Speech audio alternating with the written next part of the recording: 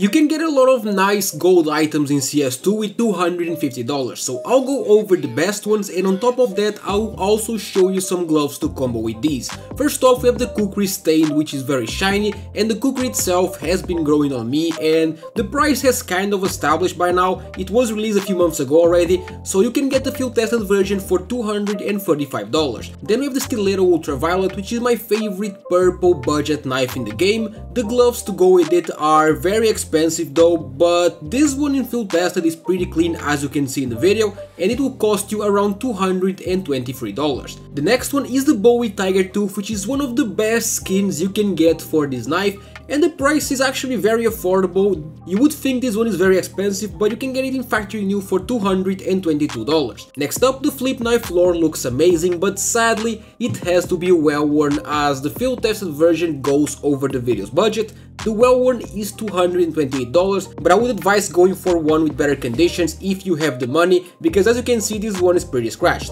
This video was sponsored by Skins Monkey, which is a trading platform where you can trade your old rusty CS2 skins for some new shiny ones in seconds. You just select the skins that you want to trade and the ones that you want to get. You click trade and it's done. If you use my code OZNI on the website, you get a bonus of up to $5 for free and a 35% bonus when buying balance. They also host giveaways in the freebies page, and link to Skins Monkey is in the description. And then we have the Ursus knife Damascus Steel, which is so shiny, and the best part is that it is way under the video's budget, as you can get the factory new version of this for around $150. And then the classic knife Crimson Web, which is great for a red combo, and it is also the best skin that you can get for the classic knife at the moment, and the field test with low float will cost you around $236. And then the Nomad knife Stain, which is another very shiny one with some pretty cool animations as well. I kinda like the Nomad, especially the rare animation, and you can get it in field tested for $238. The gut knife Doppler had to be in this video. It is factory new of course, and I personally prefer the phase 2, which is also way under the budget because it costs around $200. And then the skeleton knife Urban Mask, which is perfect for a white combo, and despite being field tested, it is pretty clean, as you can see in the video,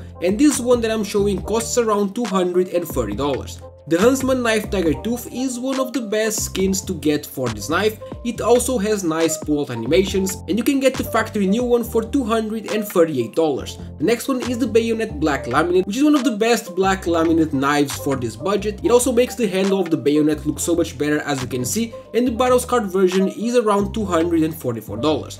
The next one is a survival knife Crimson Web, which currently is my favorite skin for the survival. I wish Valve would add the chroma finishes to these knives, but until they do, this one in minimal wear for $197 is pretty good. And then the Talon knife Forest City Pet, which is probably the best green skin that you can get in this price range, and get it with under 0.23 float, so that it isn't very scratched, and in this case the field tested one is $228. The Parkour knife Solar is alright. I don't love it personally, but I added this knife as there's always someone who likes it, and if that's you, let me know down in the comments. And this one in minimal wear costs $226. And then the Falchion knife Lore in factory new, which as you can see looks super clean, but honestly if you want to save some money, you can just get the minimal wear version for under $200, and it looks almost the same as the factory new that I'm showing, but the factory new one costs around $230. That is it. If you enjoyed, leave a like and subscribe to the channel for daily CS2 content.